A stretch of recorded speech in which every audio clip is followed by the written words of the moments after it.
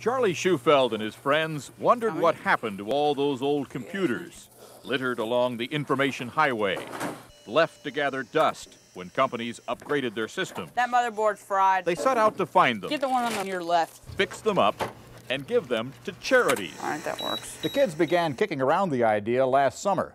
Finally decided to open the repair shop. Sold some of their old computers to pay the rent. Started scrounging tools from neighborhood businesses. Charles Schufeld. Charles, how are you? And went out looking for more donations. Got it? Yep. Charlie persuaded 27 companies in Atlanta to give him 150 computers that had become obsolete. I had no idea that, that he was a teenager. He and his pals are all just 15, still learning. Okay, there we go.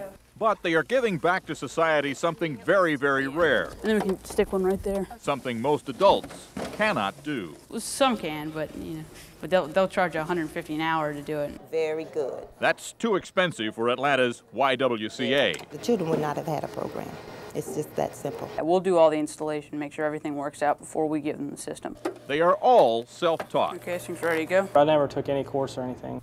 but they're so good, they even figured out how to take a black and white monitor and make it color. That's a hard one. Word got around.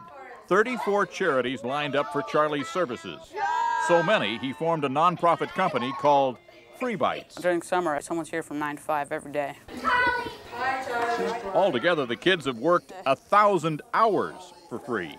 Why? Don't ask Charlie's mom. We don't know.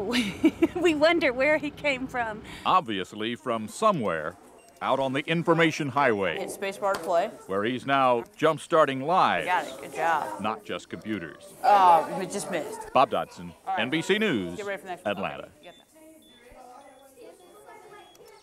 got it.